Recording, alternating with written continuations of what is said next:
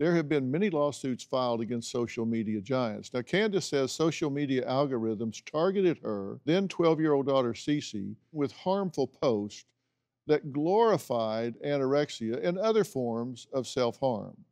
Now, Cece, who's now a senior in high school, says parents need to be warned that what happened to her could and is happening to other teens right now. I want to read an excerpt of Cece's letter that was written in the hospital, and this is when you were 13. Yes. And you're okay with me sharing Yeah. this. And it's addressed, Dear Society, you always expect everyone to live up to certain standards.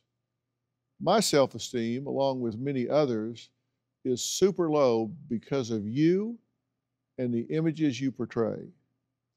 Please, society, stop making all of these innocent teens and youth want to harm themselves and hurt their mentalities with vicious and cruel lies you stuff their brains with.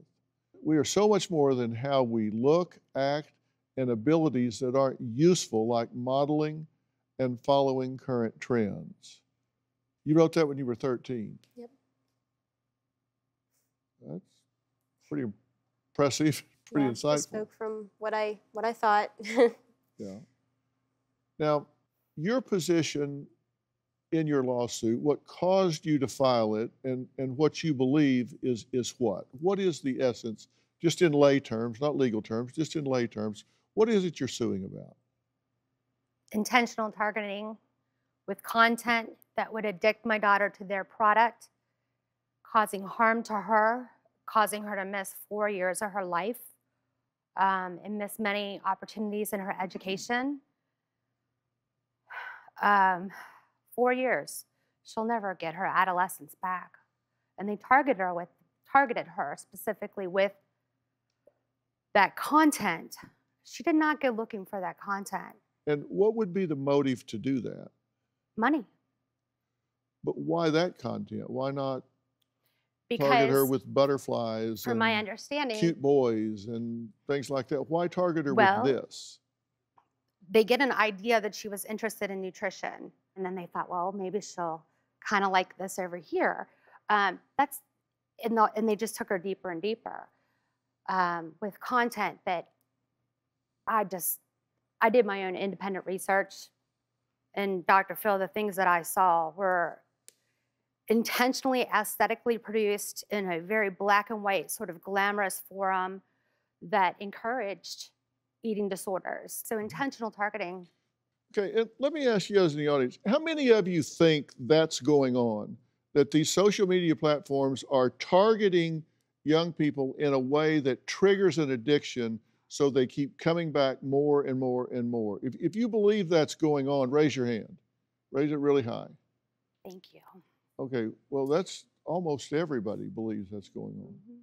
Mm-hmm. And how many of you are on those social media platforms? Raise your hand, really high. So almost everybody.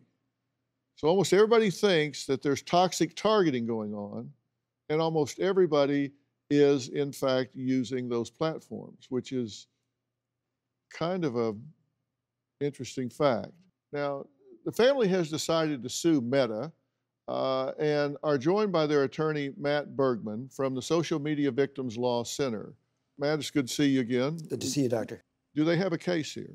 Well, we believe they do. The only thing unique about Cece's case is she's here to talk about it by the grace of God and the love of her mother. And what happened to her was not an accident, wasn't a coincidence. It was a result of the direct design decisions that Meta made to target youth and through addictive algorithms. They make their money by maximizing screen time. When you're on social media, you're not the customer, you're the product. They're selling your eyes on the screen. And the more time they can get young people to have their eyes on the screen, the more money they make. Do you have a story or a question for me? Click the link in the description and tell me what in the world is going on.